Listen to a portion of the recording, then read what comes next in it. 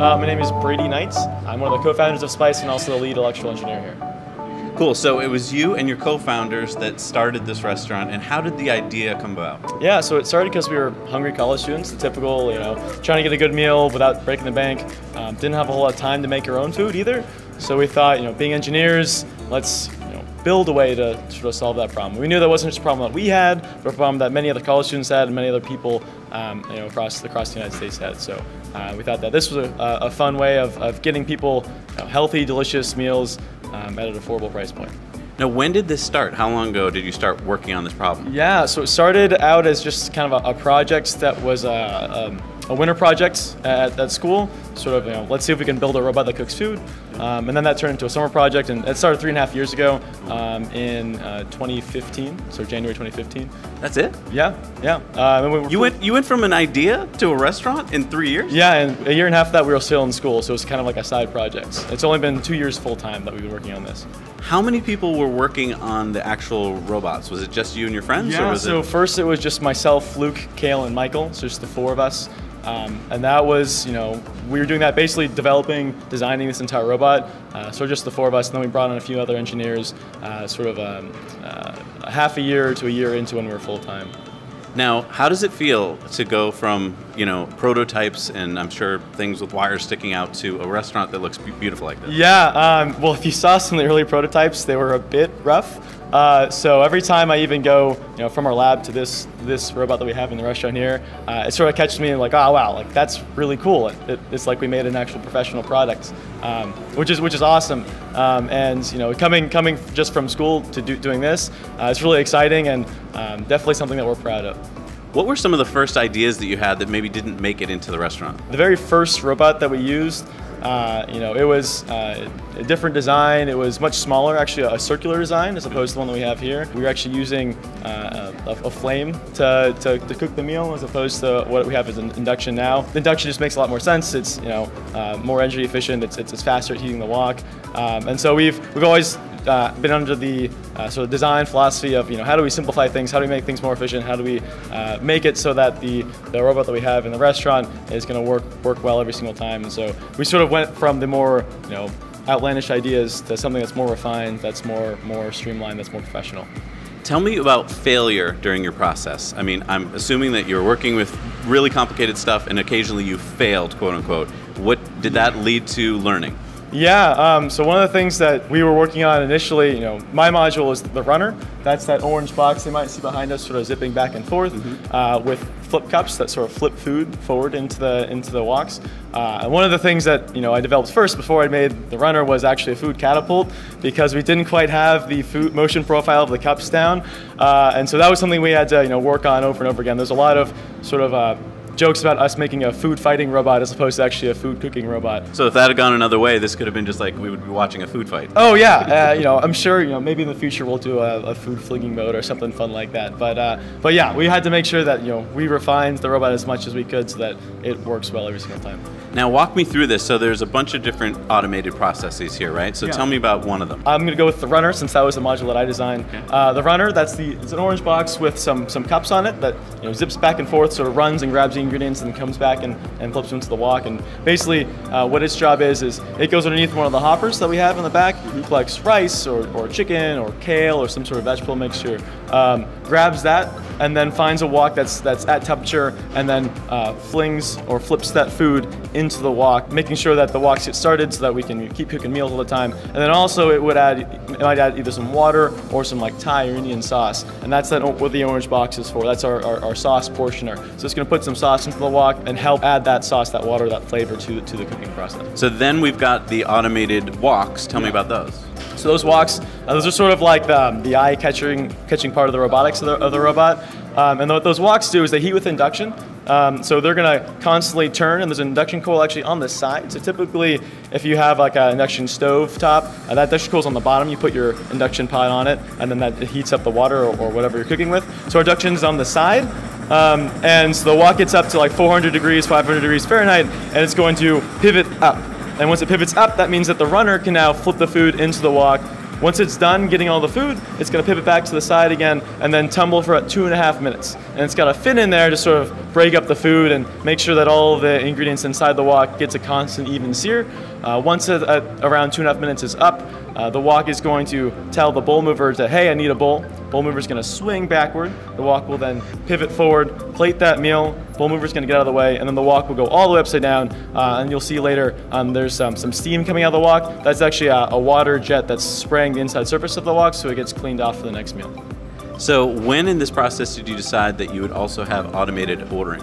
That was something that we thought would be useful early on in the design process. One, because we find that as a customer, if you're able to see all the options that you have, able to customize things on your own time without someone sort of rushing you through the process, that's a more comfortable way for you to order food. Also, it's an easier way for us to communicate with the robot, hey, we need, a Thai bowl with kale and freekeh, for instance. That's an easy way for the robot to collect information from our customers for those orders. And also it streamlines the garde-manger's job, the guys behind the bar. They're actually getting that information from the order. Say you wanted cilantro and scallions on top of your Thai bowl, then they're going to see that on their tablets and know, okay, this customer is going to want these toppings, and I can put that on really easily, but streamlining that process as well. I really love the screens above that kind of tell you who's the order for, so you can kind of be like, oh, that's my order. Yeah. When did you get that idea? Yeah, so when we were imagining the experience of the restaurant, we thought the details are really important. So things like having your name up above one of the woks, so you know which meal is yours. That was something that we thought adding those little personal touches to the experience really makes going to a restaurant even more fun for our customers and for our guests. So I think having the things like the animation screens to put your name on there to show you what meal is cooking, and that way you can watch your individual meal cook in front of your eyes and know, like, oh, this one's mine. This Thai bowl that I'm watching is my meal, and I get to watch it cook. And that, I think, adds a little bit of intrigue, and it really connects you to the robot in a way that is approachable. Now, you just got out of school, practically, and when you went to school, did you have any idea you'd be a restaurateur? Yeah, so I told my parents, hey, Mom and Dad, I'm graduating from MIT, I'm going to the fast food industry, and they were super excited. No, I mean, I always loved food. When I was in college, I would cook meals myself, and that was something that I was passionate about. I liked eating healthy, I liked knowing what was going in my meals, but I didn't necessarily think that I was going to go into the restaurant industry. Going into school, I knew I wanted to go into mechanical engineering, do robotics, and make something that could help people. So originally I was thinking I would do prosthetics, and then I realized how much bio was involved and watching surgeries, and I can't handle the sight of blood, so I knew, okay, I'm not gonna go on that path anymore. So then I thought, okay, I'll go into robotics, maybe I'll do something else. I wanted to help people, I wanted what I built to be in sort of the public view so that they could see it and appreciate it. And when Michael came to me with an idea of, hey, you wanna make a stir-fry robot, I thought, well, that's gonna be pretty fun. Like, surely it can't be that difficult. If I had known how long and how hard it was gonna be to make this, I might have thought twice, but sort of ignorance is bliss, so. That's a key point I hear from a lot of successful entrepreneurs, is that they didn't know enough to know that would be something you couldn't do, so they did it.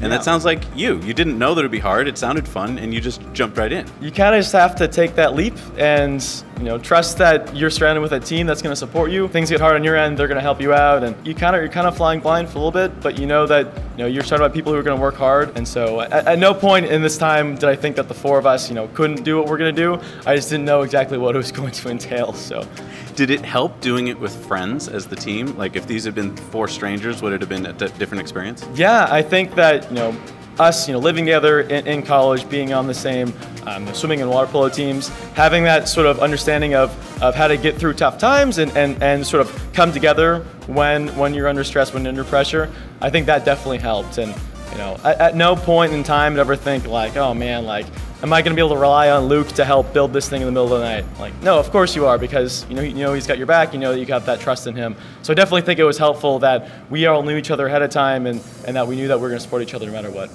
Now, these meals are built around the fact that you were, starving college students, couldn't afford to eat properly, right? And so how much do these meals cost? Yeah, so the base price of each meal is $7.50. Wow. So how were you able to do that? You've got so many different meals to choose from, but they all start at that price. How did you do it? Yeah, so we're very efficient in our process. So, being engineers, we thought, how do we streamline everything from, getting the meals, getting the ingredients to serving the meals to the customers, trying to find ways of making it efficient, making it streamlined.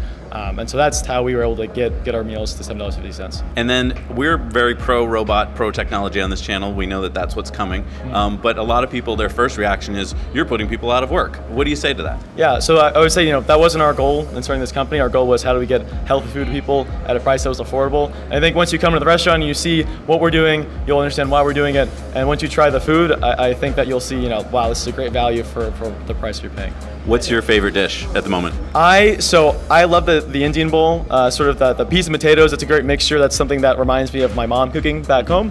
Then we also have a Lebanese bowl that is new on the menu. I'm sort of falling in love with that. So it's sort of a battle between the two now. Any secrets you can tell us about what's going on behind the scenes there? Like what's coming up next for the restaurant, or what you guys are planning in the future? I think we're going to try to open up some more restaurants, which should be exciting. And then working on developing the menu, trying to add some new things, some new fun items. I know that our culinary team is really excited to really push the boundaries of what the robot can do. So expect to see some more fun things on the menu in the coming few months. Did you expect this restaurant to be as successful as quickly as it is? I think I hoped that it would be, but I don't think I had any expectations.